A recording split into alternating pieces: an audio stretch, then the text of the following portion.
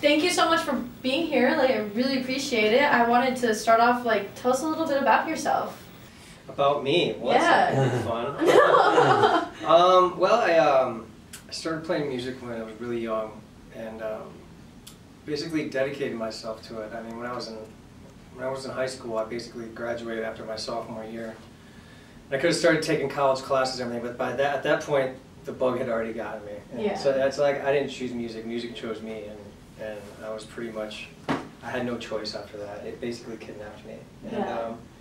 And it was just something that I really dedicated my life to. And I always thought like one day I could be driving down the road in my scrubs or whatever, you know, because I'm a doctor, and turn on the radio and go, man, I could have done that, you know. Yeah. And so I just basically said, you know, we get one life, so I might as well just completely dedicate myself to this. And it got hard at one point, you know, because I was really tested in that, because I had become really jaded at one point, and then from just being through the music industry, and I found out I had a son who was 8 months old, and back in my hometown, so I was like, which was very strange and a whole other story,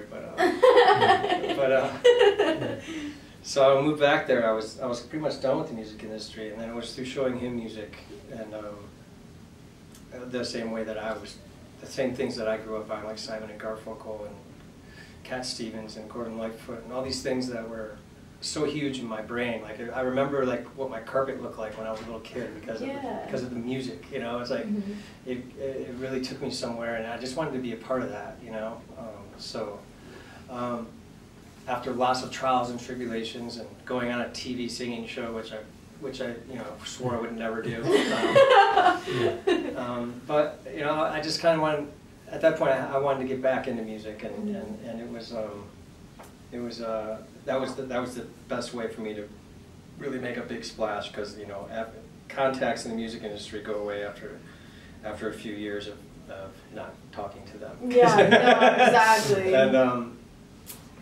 So you know, it was a really hard, long struggle that most people probably would have gave up on, and then all of a sudden I ended up in Stone Temple Pilots, which is one of my favorite bands. It's like me joining like the Led Zeppelin of my era. You know? So you know, it was.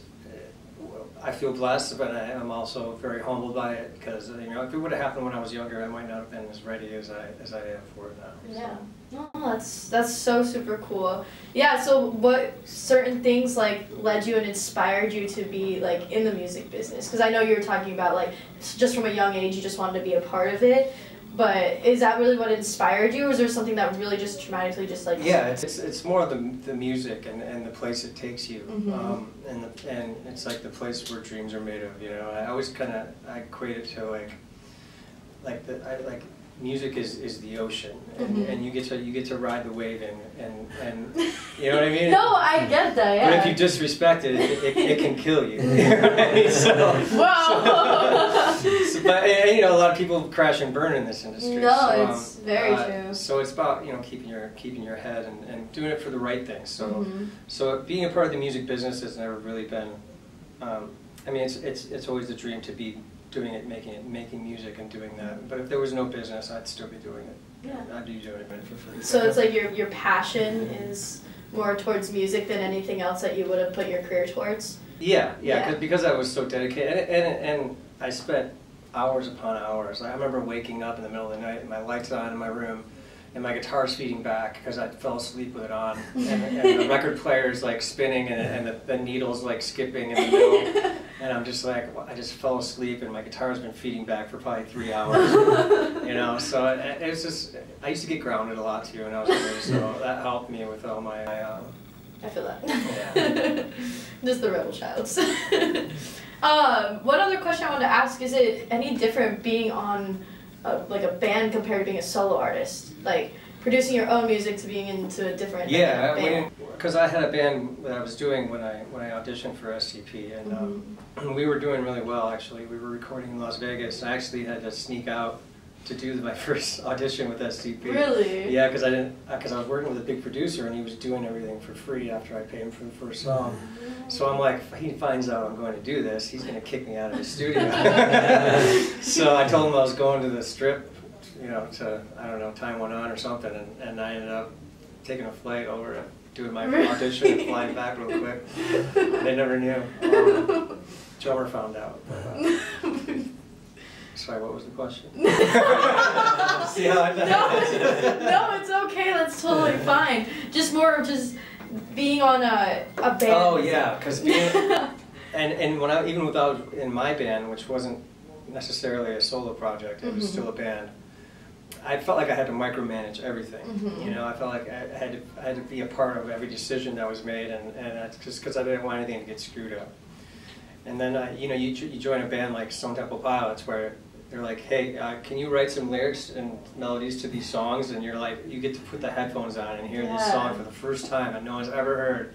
And you basically know that everything else is just taken care of. And all you have to do is concentrate on doing that one job, you know? Oh, that's so cool. So that's refreshing, and it's a blessing to be with those guys. That's so cool. I also, my mom, when I called her that I was interviewing you, goes, he was on X Factor. And I was just going to ask you, because I watch X Factor like so many times, and I could have sworn I seen you somewhere, and I knew it was from that. So what was that feeling like? Like, explain the feeling that you got like when you was in it, because I've watched the show so many times, but I'm talking to someone that's been in it, and that's so interesting for me. It's a lot different for me probably than most people that were on that show, because like explain your side of it, of course.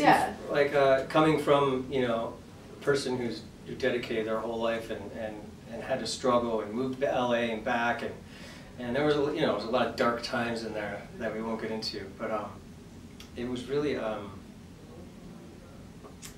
so there was a part of me that despised that kind of thing, because people go and stand in line for one day and they get their shot. Yeah. As opposed to people who have to really pay their dues year after year after year, and sometimes still don't get their shot. Yeah. And I had been so close, you know, before with my band Dry Cell. We were signed to Warner Brothers in like 2000. So when I went there, I wanted to control what I could. So that's when I decided to do Hallelujah, because I actually did research and had to find out what artists will even let you do their song at that point. Some will let you do their song later on in the competition, but not like for auditions. So I was going through all these auditions from other shows, and just basically to get the information of what songs were available, because I didn't get the list yet. And Hallelujah was on there, and I went to a Catholic school from kindergarten to 4th grade, and I was an altar boy at one point.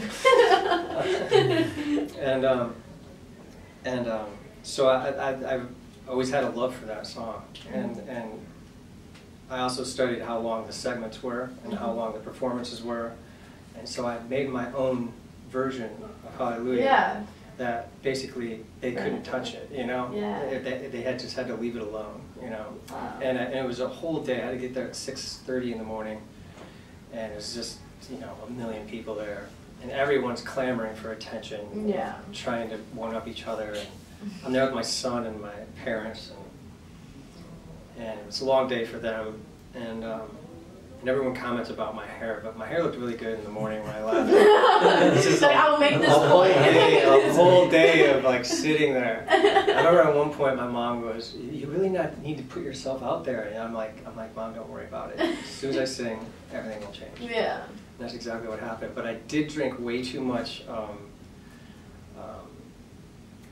ginger tea, and so when I got done singing, it did something to my stomach, like the singing, and I had like the worst stomach ache when I was like almost like in tears. But if you watch that audition, the thunder that goes off at the end, and Demi's like, even God approves or something like that. And what they don't show is, as soon as I walked off the stage, the power went out. Oh, wow. Really? Yeah, the power went out as soon as I walked off stage, because I was in like the whole place. The whole place. Wow. You literally turned off the lights. you made your entrance and your appearance. When you're off stage, you have to go through this hallway, and then they're filming you walking through the hallway and all that stuff. But when the lights went out, it was black in that hallway. Oh my God. So it was great. That's something they never talk about, but I felt like that was more of a sign than the thunder. But oh my gosh, that's insane. Yeah, it was pretty cool. Yeah, that was the Hallelujah, and I gave props to the G-Man and all that. So. That is so super cool. What life advice would you give to students that want to go into the music business? Just something that you would more give out to the world. Well, my first thing would be don't take advice from me. I think the main thing would be not to chase the wrong things and to make sure that you're respecting what you're trying to do, not the people that are trying to sell you and buy you and all these other things, but if you do it your own way and you do it 100% and you stay true to your vision, the payoff is much better inside, you know, no matter what you get paid. Because it's like the gratification of knowing that you were right and that you are as talented as you're hoping to be. Because that was another reason I went on the singing show. I'm like, if I go on there and I bomb, you know, obviously I'm not meant to do this. Yeah. So yeah, so I guess that would be my advice. Just you have to really you have to love it and you have to want to do it for the right reasons. Because if you're doing it for the wrong reasons, it can bite you. Yeah. That's really good advice. I really appreciate that. And don't take advice from me. That was the biggest part, apparently. Who's your idol? That's a weird question, but I wanted to ask that. Idol. It could be the music business, it could be anyone. I have lots of idols. I just have to say Jeff Buckley being one of them. I love Jeff Buckley. He's like, I just got chills just saying his name. His version of Hallelujah is the best thing I've ever heard in my life. I'd have to say probably John Lennon, because you know he wrote Imagine, which I feel like is probably the best song ever written, just because of the message behind it. And a lot of people have trouble with that song because it says imagine that there isn't this and imagine there isn't that. Yeah. People get offended by that, but they don't realize what he's saying is. That's the point. The fact that you're getting offended that I'm saying, imagine if it wasn't, if it wasn't here, and all we had was each other to rely on, and we really believed in each other, and how great that would be if we were all pushing in the same direction instead of against each other. Yeah. And so that's why I definitely have to have John Lennon on there for that. And Rodriguez, he was in that documentary called Searching for Sugar Man, I've never heard of it. where he was an artist that came up. And there's a documentary about it. It's called Searching for Sugar Man. And his name is Rodriguez, and he sounds kind of like Dylan.